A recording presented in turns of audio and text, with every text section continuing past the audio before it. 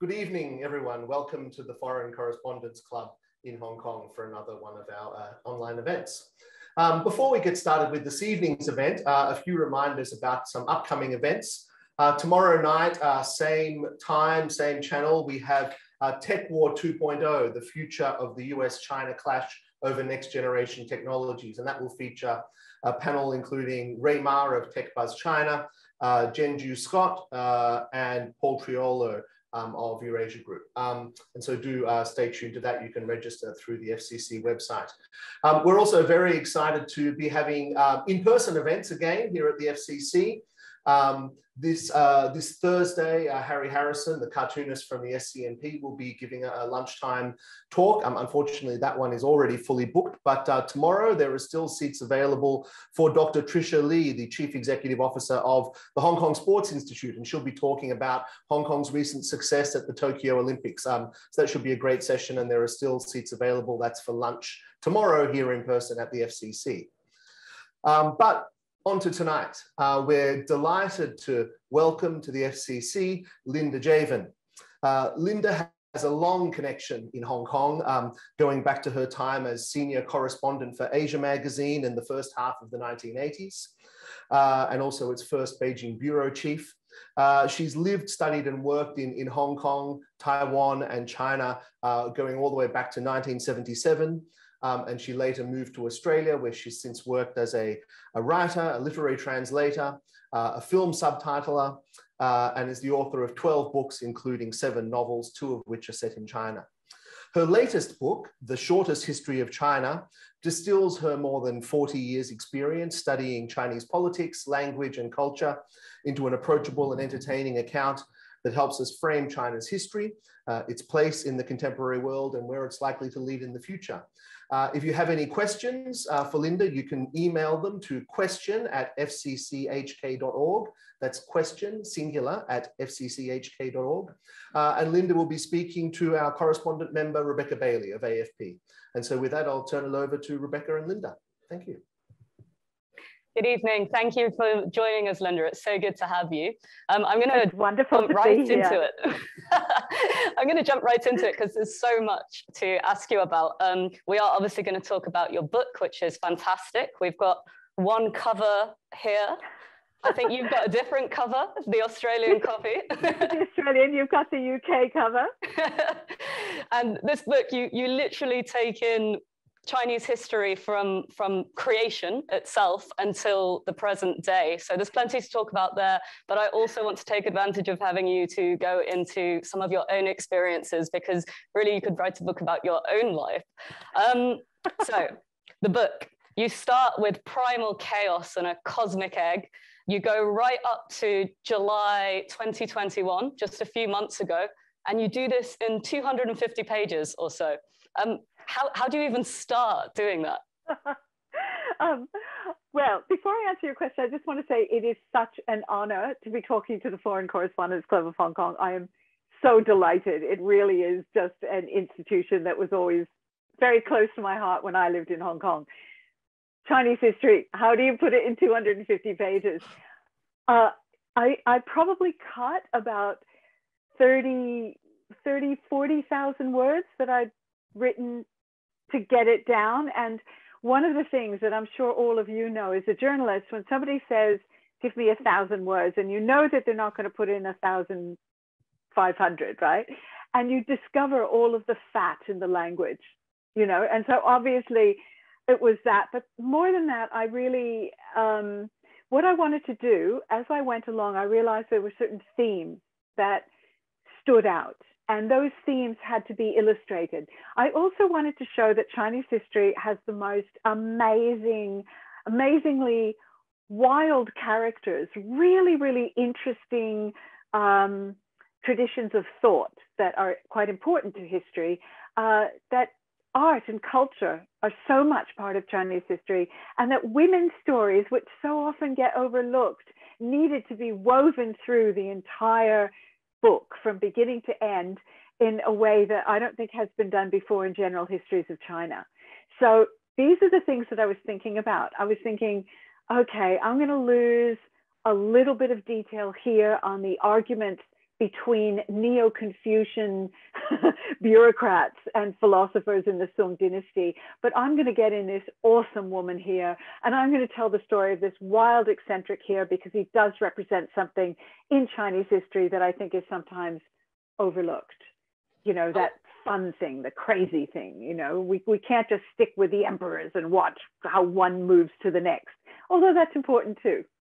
That's how you make history come alive, right? I do want to get into some of those individual stories later on, because they were some of my favorite parts of the book. But let's go back to this idea of themes. You say that there are some running through the whole course of Chinese history. I mean, I guess one might be corruption. You've got it. I mean, I think you say at the very start, the first empire, the Shang, like they eventually crumbled because of corruption, and that set a sort of precedent that you see again and again in all the dynasties that came after them. So could you just talk us through that a bit? Well, first, I'd like to say that's not an original thought, because that's been the thought of Chinese historians about why dynasties crumble, and they use this to tell a moral tale. You know, two emperors. Look at the last dynasty. See how corruption brought it down. You must do better. That began with Sima Qian, you know, the historian of the Han dynasty. We're talking a historian who lived 21 centuries ago. You know, he spotted it then. And as you say, the Shang dynasty was one of the first examples of this, a clear example. And the problem with corruption is that it's not just about some people getting rich or some people having more privilege, but what happens is it sucks away resources from the public. And it means that the Yellow River, the dikes on the Yellow River aren't maintained, and there's floods and people lose their farmlands and lose their lives. It means that there's droughts and famines. It means that there's no upkeep of grain storage, you know, for times of famine. It means that the roads aren't being built and so on. So this is when you get rebellions, you get popular uprisings. And I think that one of the interesting things about this theme, as with some of the others, is that to the present day, you can see how it plays out as an obsession. So the first thing that Xi Jinping did in 2012, when he came into power, was launch a very significant anti-corruption campaign, because he understands that. And never are the corruption campaigns are always, and they always have been, a very good excuse too to clamp down on the corrupt people that you don't like. You can kind of protect the ones that you do like. You get rid of the ones that you don't like. So I think we see that, yes, Shang dynasty to the present day, corruption is an important theme. And how does it happen? You know, how does it happen that a dynasty that starts out as the Ming dynasty did, with its very first emperor, determined not to ever become corrupt? And then the Ming dynasty becomes one of the most corrupt, dynasties in Chinese history. So how does that happen? These are really interesting stories. And what about some of the other themes that sort of guided you through this, centuries, millennia long narrative? Well, I would say I'll point out two that also have strong resonances in the present. One is anxiety over succession. So the inability to create a orderly, the problems with orderly succession have haunted Chinese history for millennia.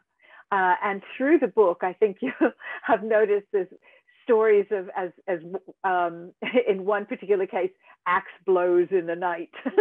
And you have fathers killing sons, and you have brothers killing brothers, and you have everybody's killing everybody else.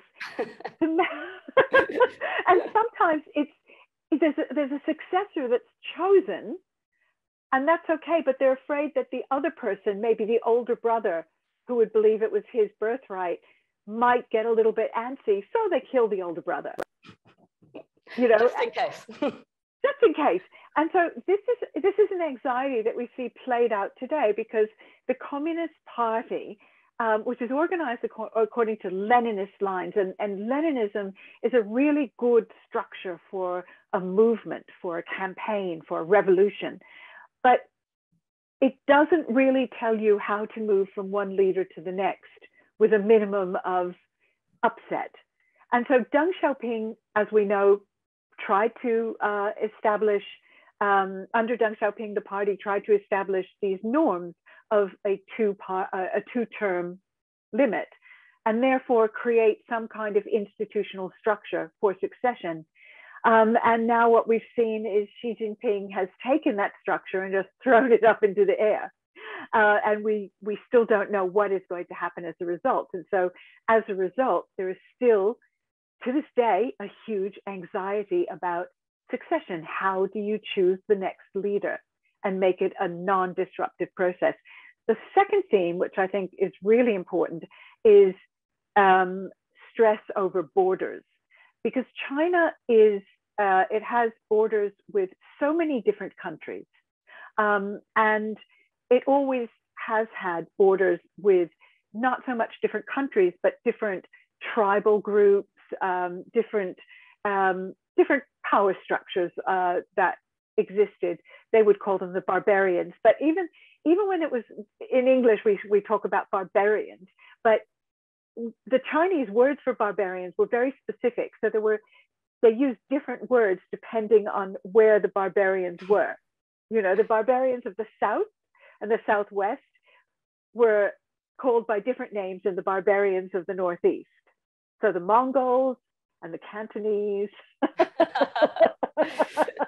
were different kinds of barbarians. And as China's landmass, as the empire, as whatever you want to call it, the nation grew, so did the problems of having, you know, you have more countries along your border, you have more potential problems. The Great Wall was a manifestation of border anxiety and an attempt to control the borders. And we still see that today. You have the Great Wall of the past, you have the 9-dash line of the present. Mm-hmm. There's always been these attempts to carve out the territory and to fortify it. That's one of the other things about taking this sort of, you know, highway through history in the book, is you really get a sort of visual sense of how the borders expanded, contracted, broke up into like different warring states at different parts. If you're talking about history as a narrative, then you know, this what you often hear the CCP talk about, you know, an unbroken civilization. That's not strictly true either when it comes to territory or ethnicity even. It's not even true when it comes to government, because there were so many periods when China was broken up, when it wasn't one dynasty. You know, there were so many very, very long periods when it was a lot of different warring kingdoms, a lot of different warring states. So yeah, there's a lot of mythology and myth making around the subject of Chinese history, which is very interesting. And you just have to kind of plow through that and look at what actually was the case. And another, I mean, if we're going to talk about narratives and mythologies, a thing that comes up a lot in the book is the different philosophies of the various like grand philosophers of China, and how their kind of ideas and maybe the morphing of their ideas, how that still persists even in the present as well. Yes, absolutely. And I think that it's, as with art and culture, you cannot separate these philosophies from the history of China. And so what I do with the book is, with every chapter, I think, okay, we're moving forward chronologically in time, but what is the most interesting thing about this period? And there was a period, it was the period of the Zhou. So it was just before the first unified state, the Qin.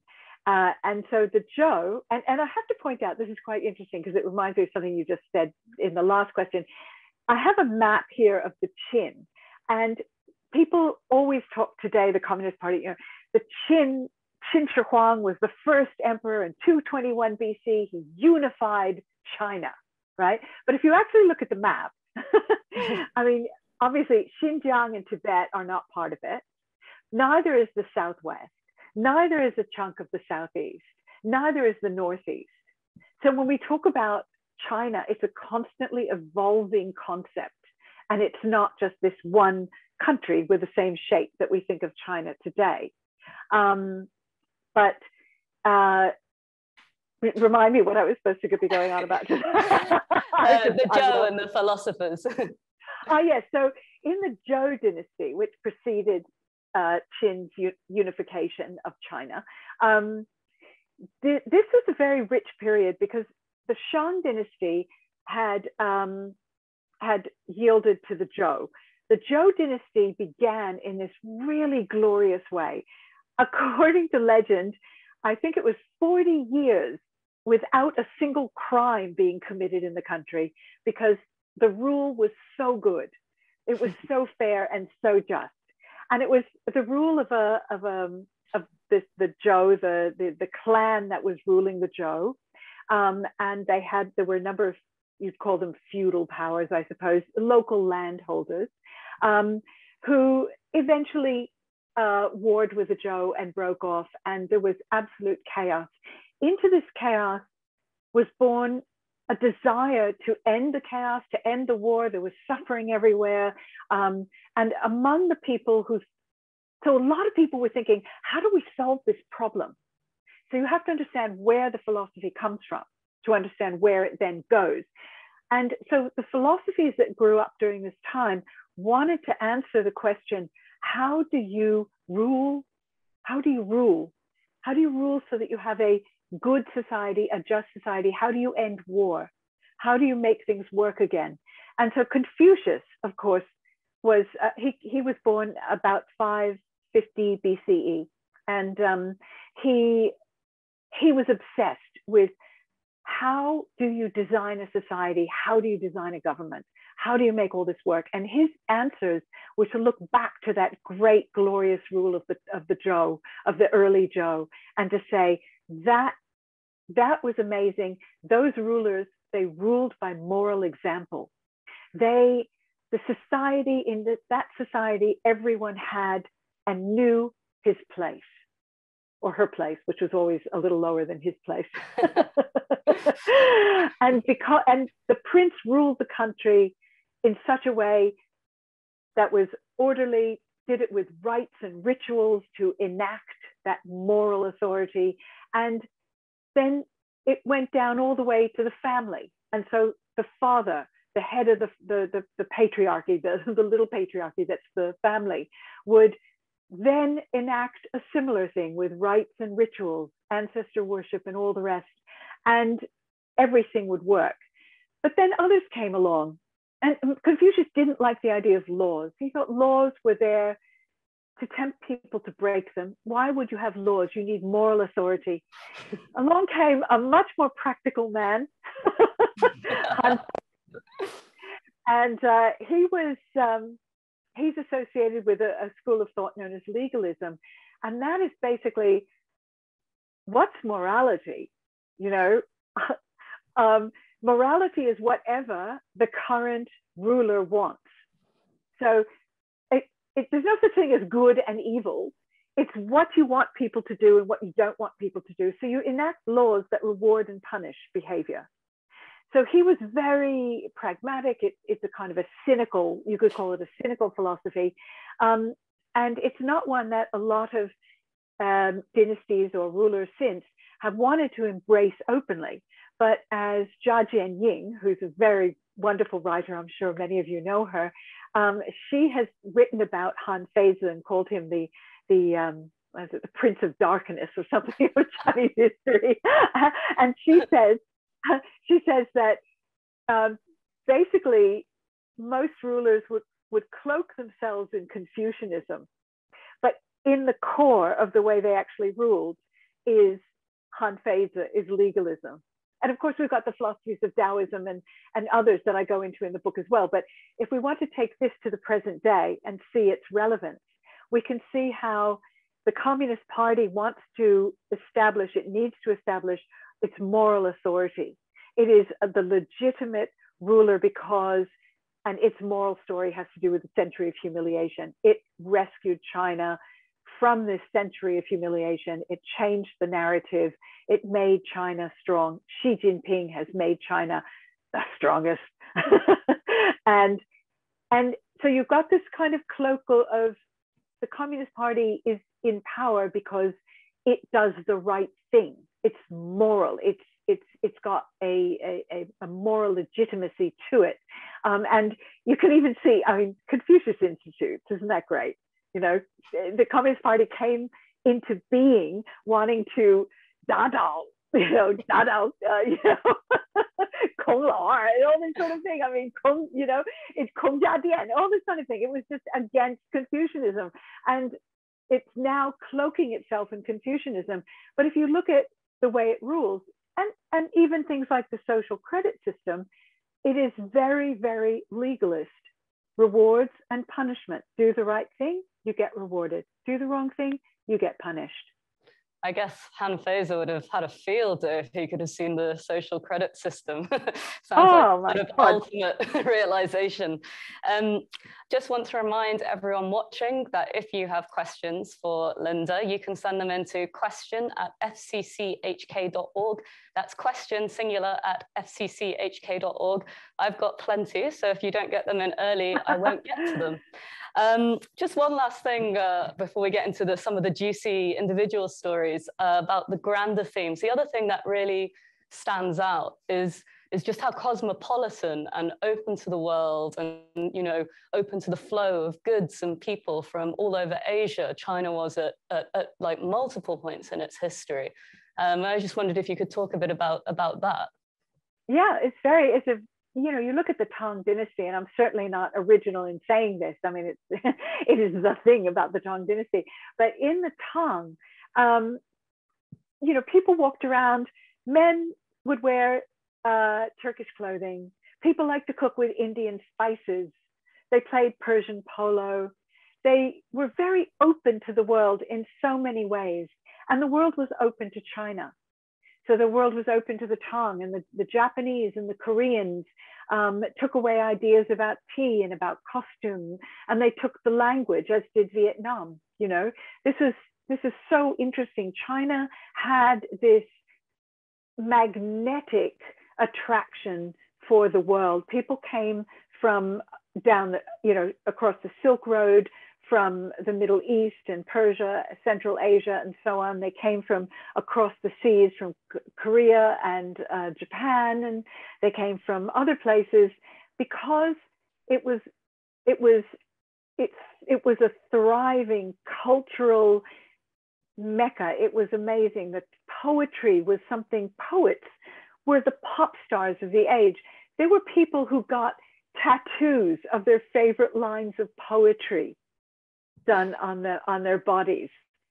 A poet, Li Bai, who always wanted to actually be an official. This was his tragedy.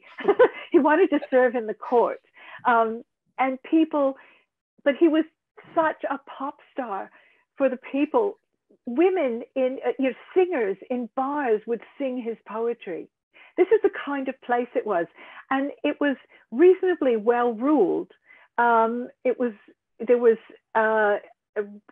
the beginnings of the regularization of the civil service examinations, which brought talented people into the bureaucracy and into the court. The Song dynasty refined that further, but we've already got in the Tang dynasty the idea that these examinations to bring in new people to the civil service would happen every 3 years. So you had this flourishing culture. The emperors encouraged the culture. Women enjoyed a rare time of relative social freedom. This was pre-foot binding. Foot binding came in a small way at the end of the Tang, but women enjoyed the freedom. They were not necessarily socially penalized if they married again, if they had a lover, and so on. They wore wild makeup, absolutely fabulous makeup and hair and everything else. And I think there's something about that. It's a cultural flourishing, it's good governance, and an openness to the world.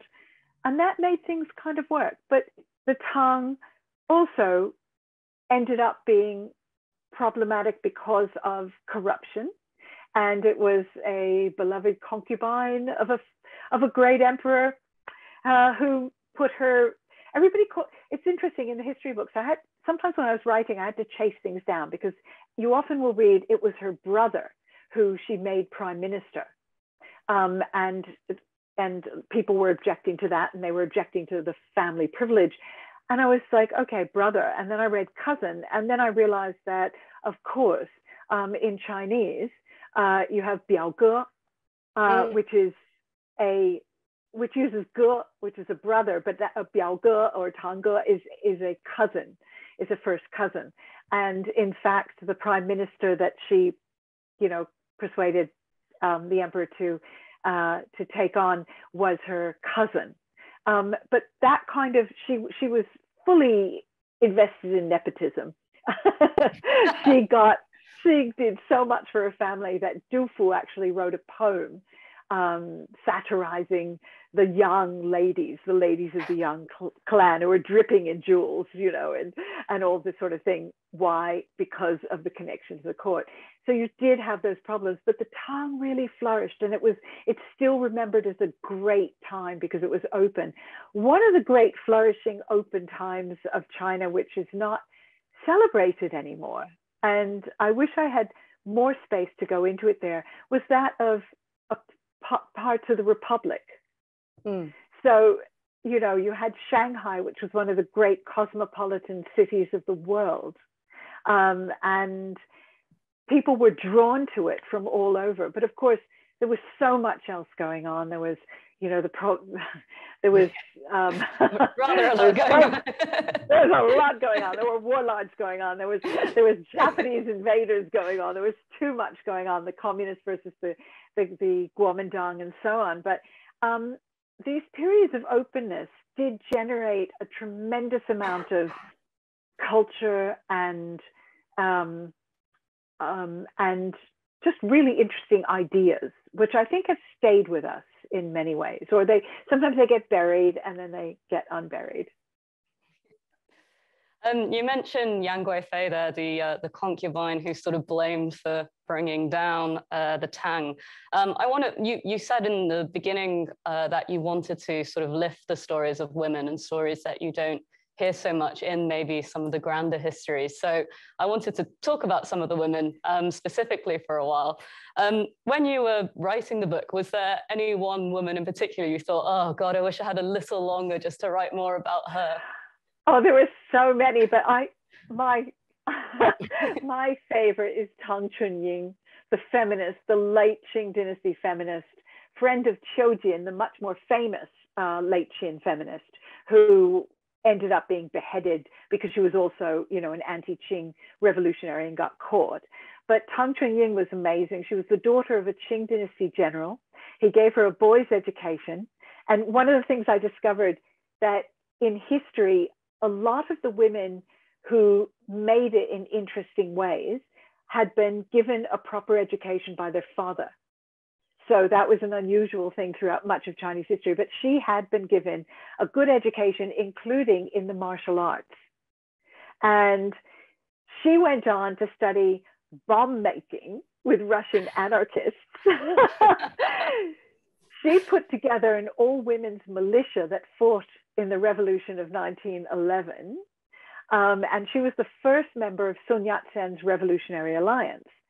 So she was always fighting, obviously, to get rid of the old system and bring in the new, but she always wanted gender equality and women's suffrage.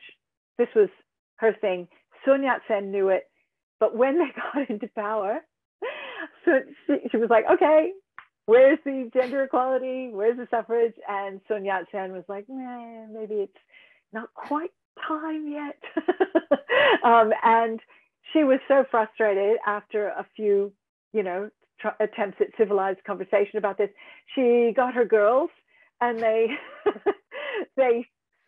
smashed the windows of the National Assembly. They kicked the guards to the ground. And they boxed the ears of some of the legislatures. It said in one of the local papers at the time that she had grabbed hold, I think she boxed the ears and twisted the beard some of the legislators with her delicate or dainty little hands. Doesn't sound that dainty. Doesn't sound that dainty. And they still didn't get suffrage. And she ended up having to go back to her village and just, you know, but I love her. I think she's amazing.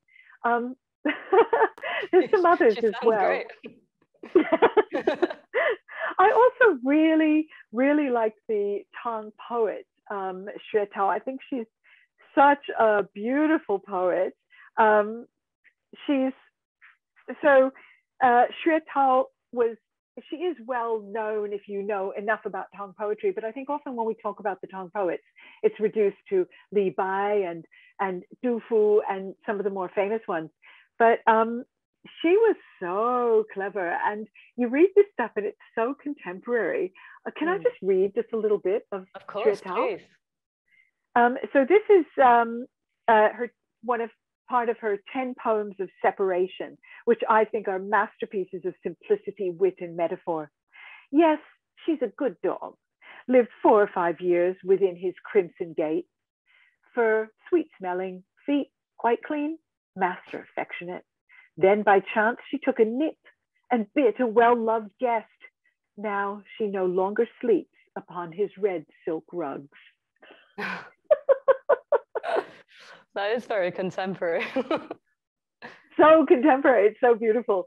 So there's poets, and I would do things, I would make these choices like, okay, I want to profile China's ancient China, Han Dynasty, through the Song Dynasty was so rich in invention. They invented everything, from water clocks to, obviously we've got the 4 great inventions that everybody knows about, the printing press and blah, blah. But there were so many interesting inventions, like the world's first topological map, which was built with rice by a general. Oh, wow. And things like that. There was a what do you call those things that measure? Is it an odometer that measures the distance? Maybe. Yeah, I'm just thinking maybe that's not an odometer. I'm not sure. Yeah, measures distance. It measures the distance, and it was this thing with gongs and everything on the back of a cart, and there were these amazing inventions, and I thought, okay, I've got the inventions. I couldn't talk about all of them, and I wanted to profile, say, 1 or 2 inventors. So one of the inventors I profiled was the inventor of paper, and he was a eunuch, and he figured out how to press mulberry bark and felt and all these other things into paper. He would wet them and press them and do all this stuff. And he was a character. He got involved in some intrigues, some palace intrigues, and that all went very wrong. And he was handed a silk scarf to kill himself in the end.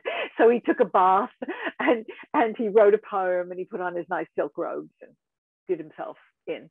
I know, but then I thought, as you do, as many people had to, actually.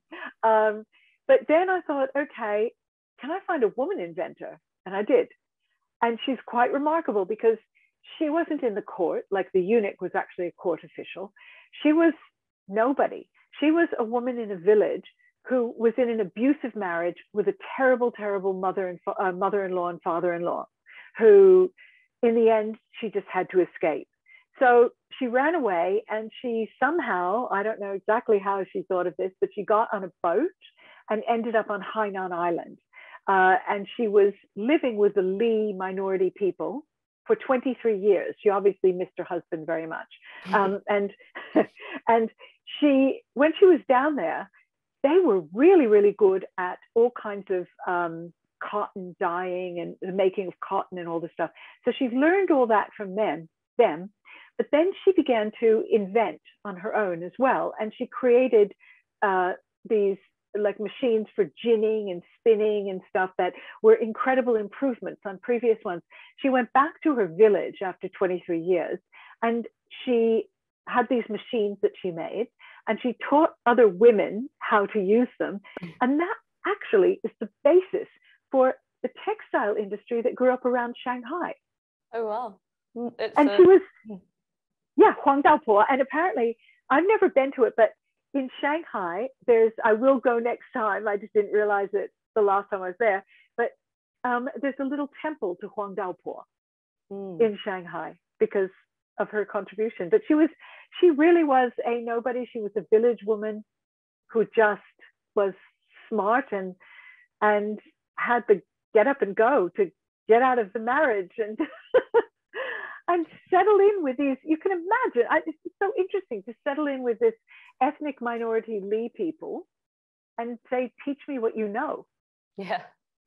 It's one of the things I really, really enjoyed about the book, actually, that kind of the spread of these women that keep popping up all throughout history. I mean, you know, you had your kind of Madame Mao that everyone knows about, but, you know, even in the Shang, a martial warrior appears on the oracle bones, and, you know, you keep seeing these powerful women pop up, and a lot of them did sort of go into battle.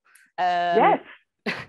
But I mean, I think it's fair to say that also throughout history, Chinese men, shall we say, had a bit of a woman problem. And I mean, even in this, it's the Han Empire, isn't it? Empress Lu, the first instance of this phrase about women in power being as unnatural as a hen crowing at daybreak.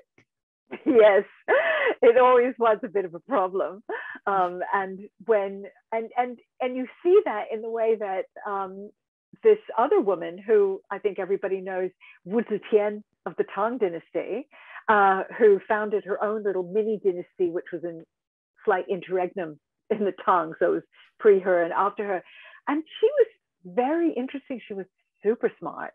She was really capable. She was quirky. She was no more power hungry or manipulative than any man who has ever sat on that throne.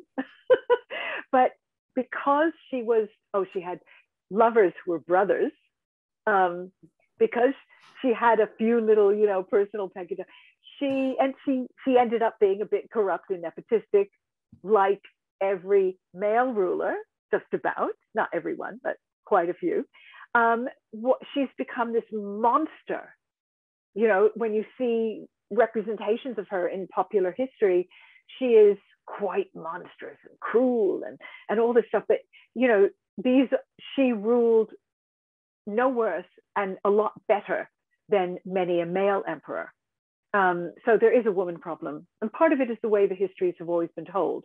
Part of it is the way popular culture, again, largely written by men, have passed these stories on through time.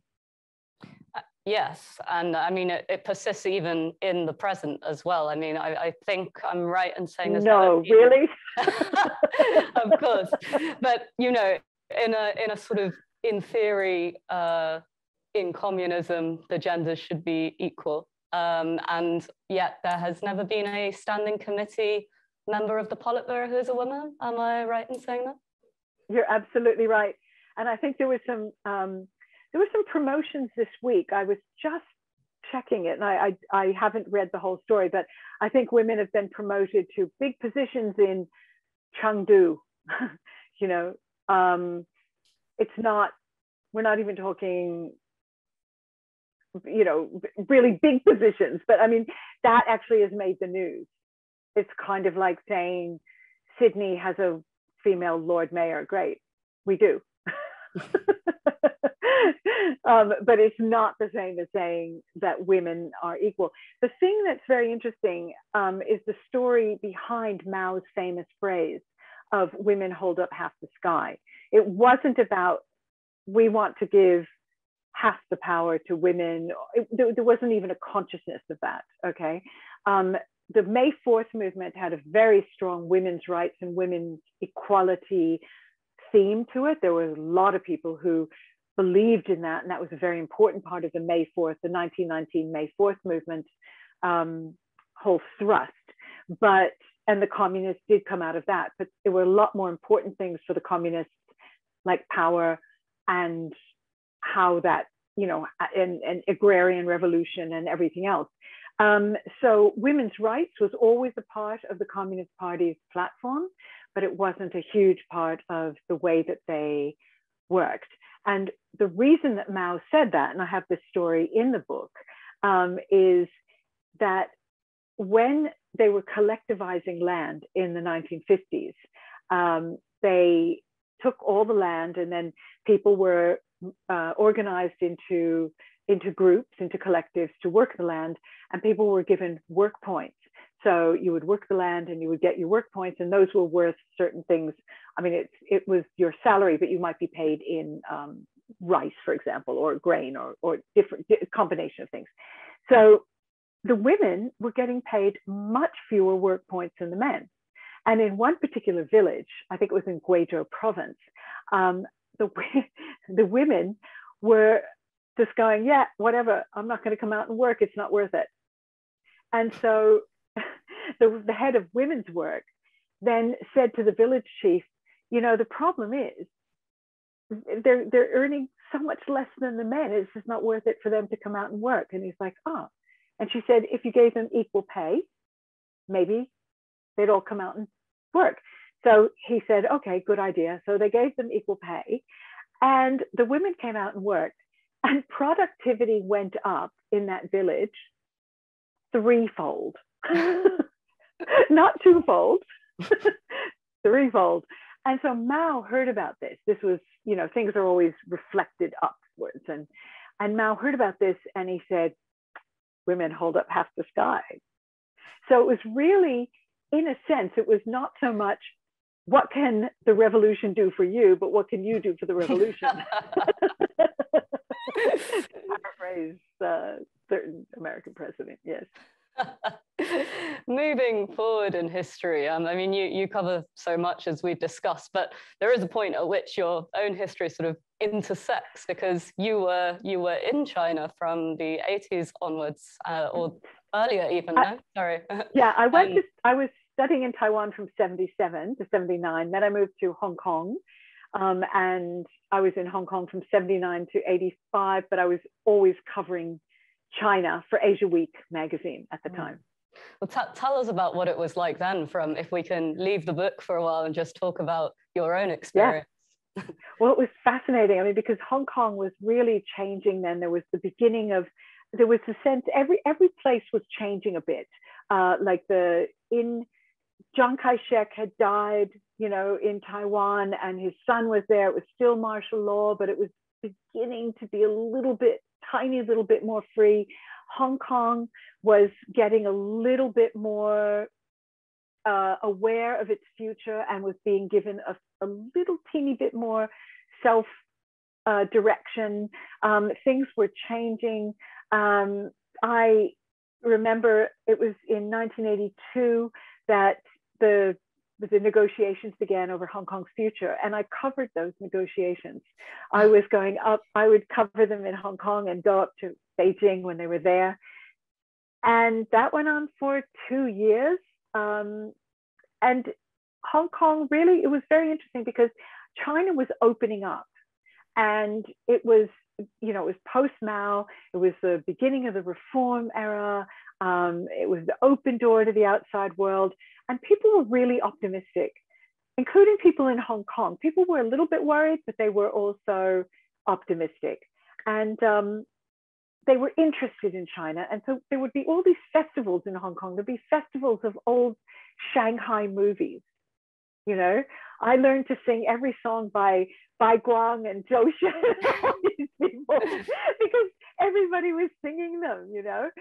There was this sense of real interest in it. There was a sense of positive optimism. And so it was a very interesting time to be reporting on China when everything was opening up and changing, and suddenly people, it was still, when I started reporting on China, it was still illegal for any person in China who didn't have authority to speak to a foreigner. You couldn't technically have friendships. But I mean, I had a secret boyfriend in Beijing. You know, it was just a different thing. You just can't even imagine. Well, I suppose you can. It really was very different. There was a sense that people wanted to test the limits. And Deng Xiaoping would every so often come along with a big campaign and smack it down. And then people would begin to test again. And so I was meeting all of these people, because also there were not that many foreigners and almost no foreign journalists who spoke Chinese and had studied Chinese history hanging out in China, you know? So it was really easy, almost shockingly easy for me to get to know people like, I got to know, say, Zhang Yimou and Chen Kaige when they were making their first films. I've been told I must ask you about that anecdote. Oh, that's a pretty good one, actually. I'll tell that. But I got to meet all these, I mean, I knew in Hong Kong, I would go to parties and there would be Chow Yun-fat. And he would, and Chow Yun-fat he probably doesn't remember this at all, but he wanted to practice his Mandarin. So we would, so, you know, it was so easy to get to know amazing people. And there were so many amazing people and there was so much excitement around that it was the 80s were very, very special. And then of course, we all know how they ended. And I was in Beijing then, so it divided my life in half. I mean, I had nightmares for a year and I didn't even see the massacre. But I'll tell you about Zhang Yimou and Chen Kaige. You were with Billy Bragg in 1989 as well, weren't you? I was, yes. You have a whole list of really fun name checks. Name check. No, Billy, it was very funny because I remember that I hadn't heard of him before, which was very funny because all my friends, when I got back to Australia, everybody's like, "You what?" I was like, "Oh, I met this really great guy. He's a singer from England. His name is Billy Bragg." They're like, "What?" And I had been with the Australian cultural counsellor, and he said to me, "Oh, there's this English rock star coming, and his manager is the brother of Bill Jenner, who's a sinologist from Leeds, right?" And so Bill has gotten in touch to say, "Would you look after Pete, his brother, and Bill?" And Nick goes, "What do you reckon?" And I said, "Yeah, sure." And we were going, "Oh, but what if he's like a really horrible rock star, like he throws televisions out of windows and it's going to be a complete nightmare in Beijing?" And then of course we met Bill and it was just like, oh my God. And so I spent 3 days, you know, we bought matching Mao busts. At one point we were walking through the markets and he goes, "My bust is bigger than yours." It was great fun. But Bill and I were standing on the rostrum of Tiananmen, looking out and taking photos and doing the kind of Chairman Mao wave. And then Bill goes, "What's going on in the square?" And we look and there's some people gathering in the square. And so I met Bill on the Saturday when Hu Yaobang died. That was the Monday. And already the students were beginning to come into the square. And Bill said to me, "What's going on?" I'm like, "I don't know." Gosh. I'm just a China expert. I don't know. I don't know that it's actually one of the hugest, you know, popular movements, the beginning of this huge popular movement that I'm witnessing. I had no idea. But do you want me to tell you about Zhang Yimou and Chen Kaige? Yes, please do. So this is an MTR story. So the MTR was relatively new at the time, and I would take it to work. Everybody, of course, you take it everywhere. And so I was sitting, and the funny thing is I normally read Chinese language novels for my commute. But on this day, for some reason, I was reading an English novel. So I'm sitting there reading a novel, and 3 people sit down across from me, and I can tell they're mainlanders, and that was really unusual. It was like 1985, 5 or 6. It was very unusual to see mainlanders at the time. And they're speaking in this really beautiful Beijing dialect, which I love. And they started talking about film, and they were talking about the Beijing, they were talking about, you know, our Chang, our studio. And I'm thinking, Now, Hong Kong Film Festival was just beginning. And they were going to be showing Yellow Earth, and everybody was saying, oh, Yellow Earth, Yellow Earth, this is going to be this is going to change this, you know, there was a huge buzz around it. And of course, this was before social media, it was before all this. Nobody had any idea what Zhang Yimou looked like or Chiang Kai-ge looked like, you know. There's these two guys sitting with this woman and talking about film. I'm sitting there pretending to read my novel and listening in. And I finally couldn't take it any longer. And I said, Mao Mei de Wen Xia. And they and they just went, like, I'm so shocked, you know, that this Waiguoren was speaking to them. And I said, are you from Beijing Film Studio? And they were like, yes. And I said, oh, I've heard that Yellow Earth, you know, Yellow Earth is playing, and I've heard that Chiang Kai-ge and Zhang Yimou from your studio are supposed to be here. So do you know if they're going to be here? Because I would really love to meet them. I'm a journalist, and they're looking at me like this, and one of them went, 我是 Chiang Kai-ge. And the other one went, 我是 Zhang Yimou.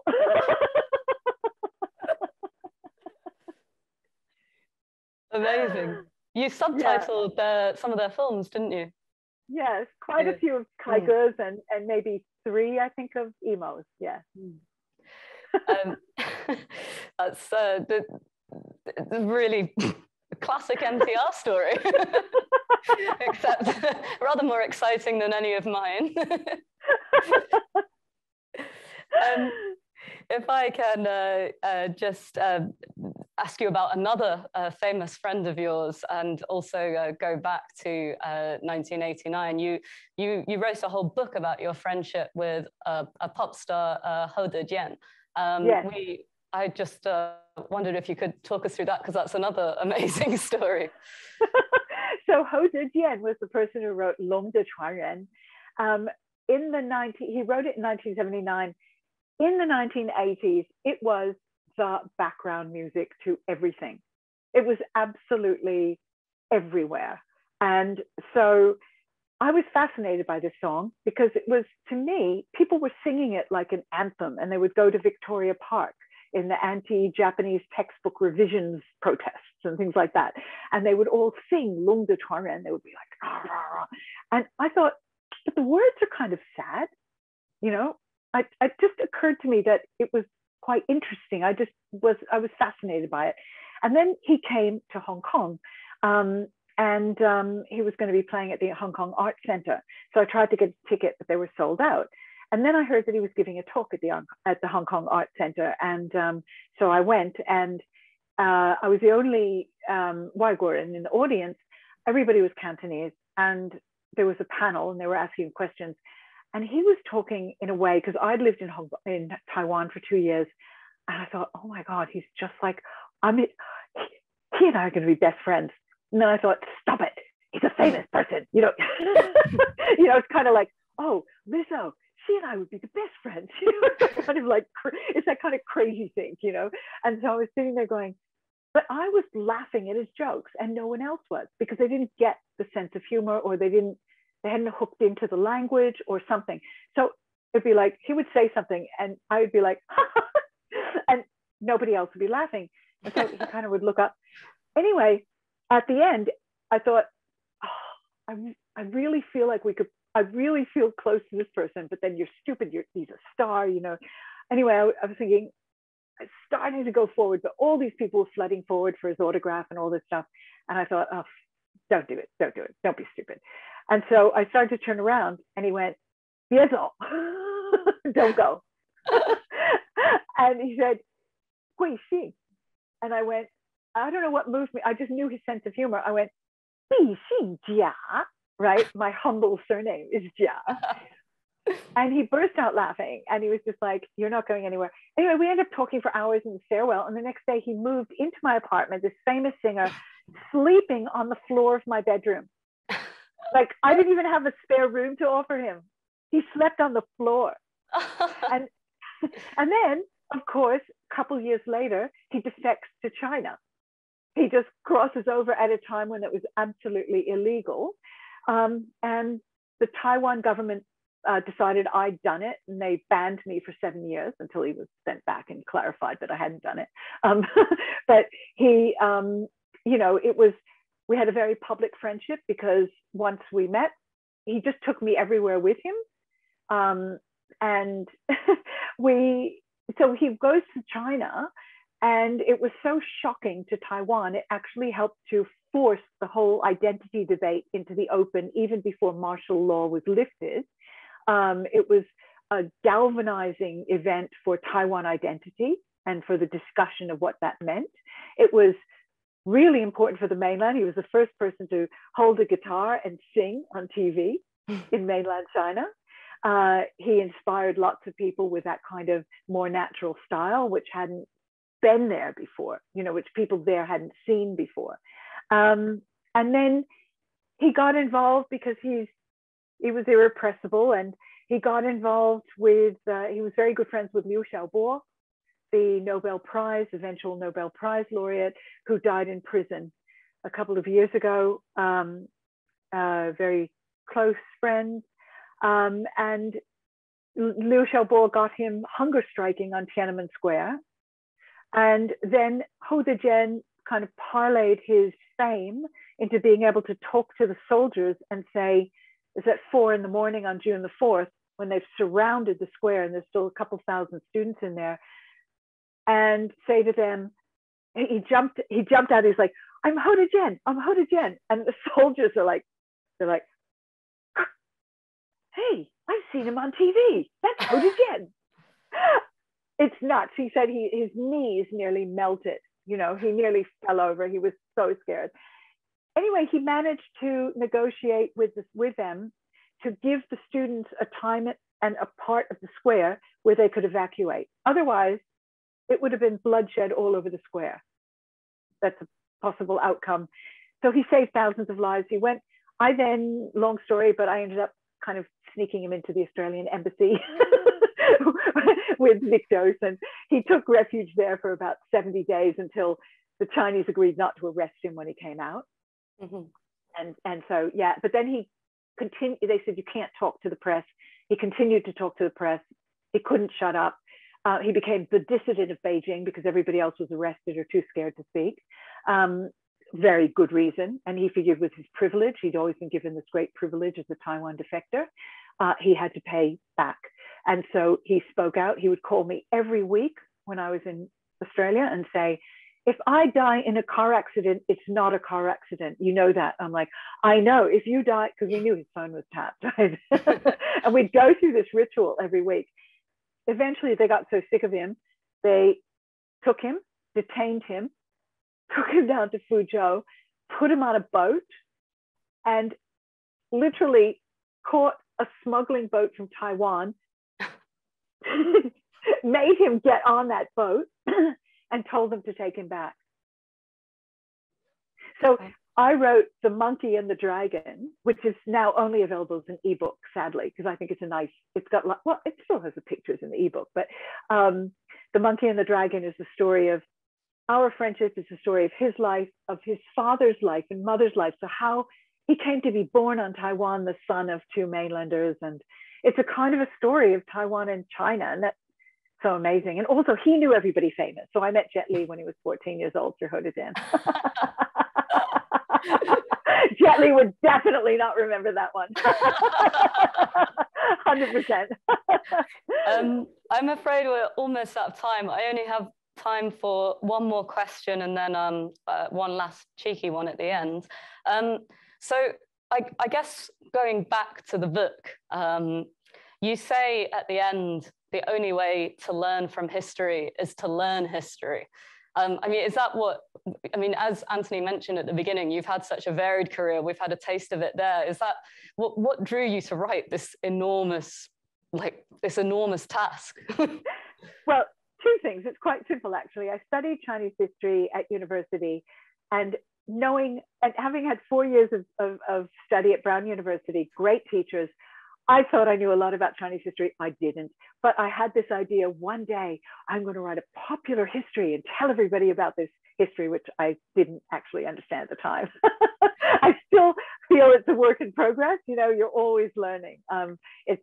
China's such a great subject for that. But what actually spurred me was the editor at Black Ink in Australia said to me, how would you like to write the shortest history of China? And I was like, oh my God, I've wanted to do this since I was a know-nothing graduate of university. Thank you. This is my dream. That's lovely. And speaking of books, you've got plenty behind you. We always ask all of our guests at the end of these sessions what they're reading at the moment, what you can recommend to our members. I'm on a bit of an African literature kick. So yes, I know it comes out of the blue, doesn't it? But I so recommend anything by Chigozie Obioma, The Fisherman, An Orchestra of Minorities. These are such beautiful books. I'm currently reading a Zambian writer. The book is called The Old Drift. And I'm going to say her name wrong, so I'm not going to say it. Just look up The Old Drift. I've read The Orchestra of Minorities. It's a wonderful book. Isn't it great? It is fantastic. Yes. And I've gone through all of Chimamanda Ngozi Adichie. Yeah. Well, Linda Jaivin, thank you so much for joining us. It's been a wonderful hour with you. I wish we had longer. I had double the questions, but we sadly didn't have time. Also, the shortest history of China, it will be on sale soon. It's on sale in the UK from tomorrow? Yes. Yeah, and already on sale in Australia. I'm sure you can order it on Book Depository or something if you're in Hong Kong. So Linda, good evening. Thank you very much. Thank you. And please join us again sometime. Thank you, Rebecca. It's been a wonderful chat. Thank you so much. Bye. Bye.